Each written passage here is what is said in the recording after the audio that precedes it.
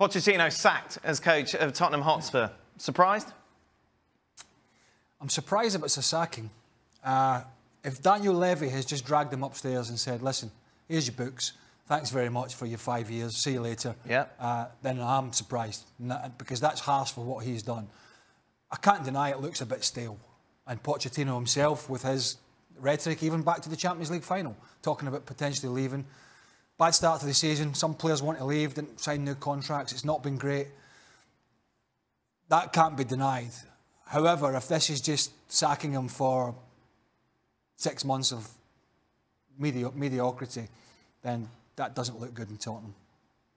If this was down to Pochettino going out, spending money, bringing in players to freshen things up, and then these were the results that we've seen this season, then you could understand it.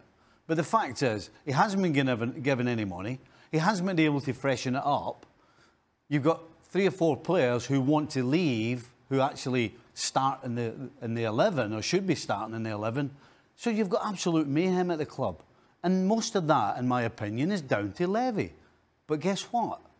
Levy's not going anywhere. Pochettino gets the sack. I think that's the thing. Unless Pochettino walked out, which, you know, there are no suggestions that that's the case. No, the statement came out and said the board came to this decision. This makes absolutely no sense to me.